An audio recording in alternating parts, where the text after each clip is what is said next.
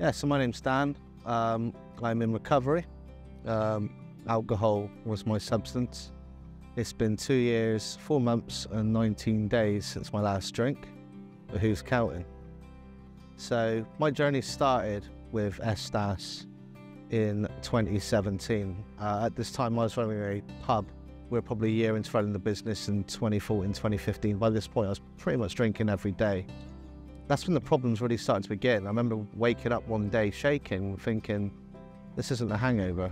It was at this point I went to my GP, and they said that, you might be alcohol dependent, which was shocking to me because at the time I was 23, 24. It was at this time when I first heard about Somerset Drug and Alcohol Service in Turning Point. I was referred in, and to be honest, I wasn't quite ready to change. I come back into service again in 2018, just before the pandemic really hit. And it was at this time that I really wanted to change.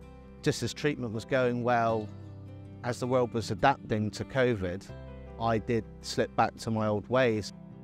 It was the second lockdown at Christmas when I woke up yellow.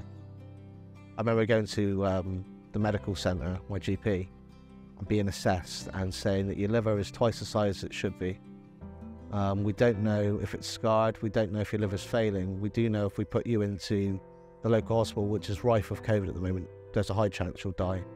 And I remember at that moment, that light bulb in my head just switched, just saying, right, enough's enough. Doesn't matter how old you are, doesn't matter how young you are, if alcohol gets you, it gets you. I cannot fault SDAS. They saved my life, they got me through the aftercare support I had as well from SDAS. This is when it was mentioned that, you've done this part, Dan. How do you think about volunteering? And I did seven months of volunteering, which I really enjoyed. It was nice to be able to give back to what SDAS gave to me. They gave me my life back, but having my life experience to help other clients that are going through the same thing was really beneficial, not just to my recovery, but for theirs as well.